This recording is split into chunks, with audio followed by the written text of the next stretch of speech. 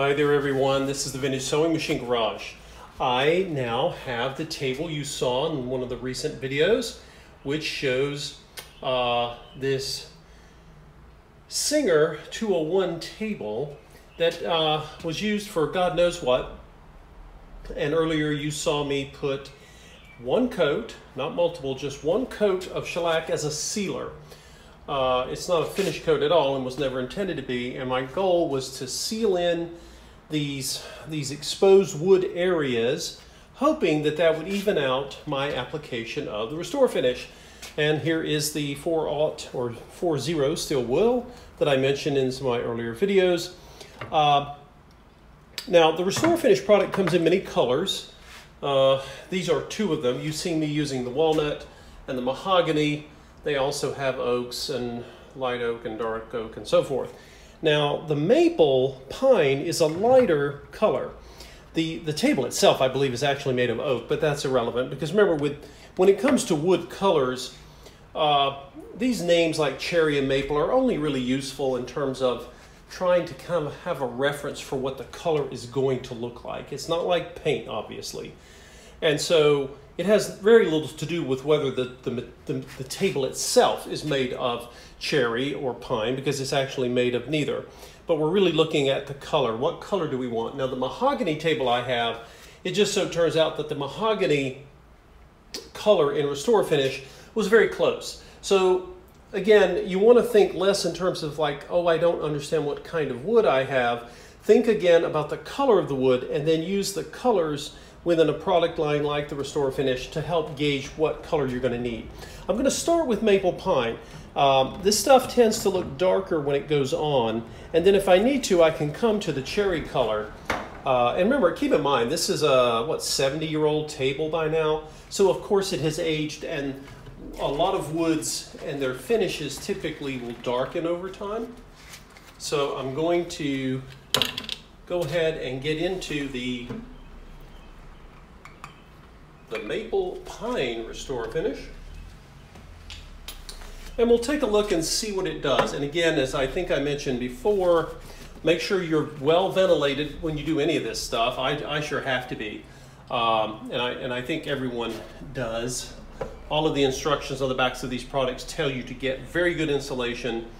And that may involve wearing a mask that is fume filtering. Now, also, of course, you never want to pour this product straight onto furniture, right? We're going to put it onto, in this case, the steel wool. I'm going to come across and see what it does.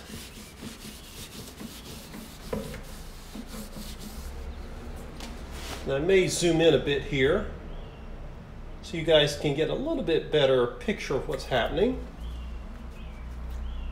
And, you know, just like I've shown in the other videos I've done with this product, this is by far the roughest table you guys have seen me try to bring back.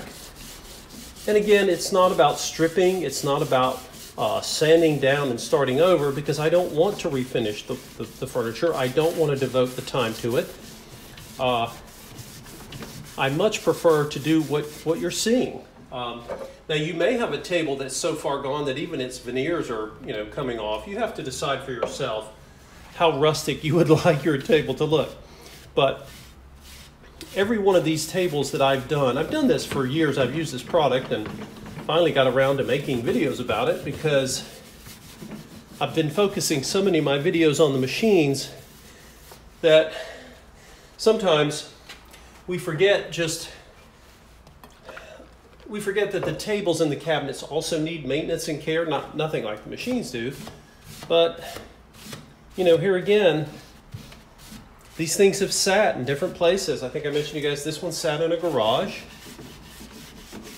One of the things that the steel wool does is, this is a fine level of coarseness on this steel wool, but what it actually does is it kind of bites into the old surface just enough to help the restore finish kind of get in there and do its thing. If you have a table that just has light scratches, usually a soft cloth is all I ever need. But as you guys have seen, this table is, it's kind of a hard luck case, but But it's all aesthetics. I mean, the table is strong and it's ready to hold that 201 again when I get it restored. But, and as you guys can see, I'm kind of pushing off towards the edge. This is something you definitely want to do with any old or any piece of furniture, because you never know if that veneer is loose, and if it is, you don't want to pull it off inadvertently. And again, this is not really a stain. I don't know what's in this product, but I can tell you that I know that there must be some sort of oils, some sort of oil and coloring agent, because they come in colors. But again, it's pretty incredible what I'm getting here. If you guys are just watching, let me turn the camera and you'll see what's going on over here. You know, it's really helping, really making a difference, and I really feel that that shellac has helped even things. Okay, it's not factory finish or anything, but if I didn't have that shellac there, guys, you would be seeing a much more contrasty and splotchy surface. And just want to kind of give it a little freshening, if you will. And of course, once you apply this product, according to the company that sells it, you are supposed to wipe it off. You don't leave this product sitting on the furniture. It's not a polish, okay? It's kind of a little bit of a cleaner and a stain and a lacquer softener in one. That's my take on it. I don't know if that's actually what it is, but it's what it feels like. And of course, I'm going to come back and I'm going to wipe the excess off, let it air out and dry, and then I'll come back with the the feed and wax. Some of you may have other furniture polishes, but feed and wax is pretty good stuff, and it's by the same company. The point is moisturize the wood after you've done this. So there you go, everyone. I think it's a pretty dramatic improvement. And again, it's I've got some of this remnants of the paint. I thought this was paint. Actually, this is some green that came off of the old sewing seat. Apparently, it must have been stored at one point with the seat up top. In any case, all of you will get to decide, obviously, how far you want to go with these projects.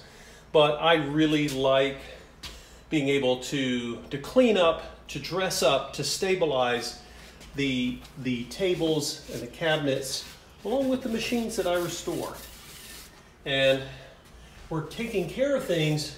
And I think my thought process on this is that, well, if it looks better, it has a better chance of being invited indoors into someone's house.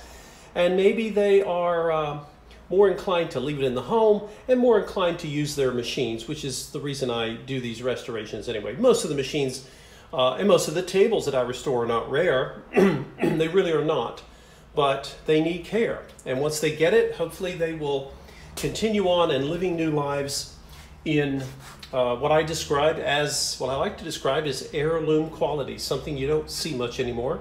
Anyway, thanks for watching, folks. I don't know how many more cabinet videos I've got coming. We'll just see what appears. Thanks for watching, and we'll see you next time.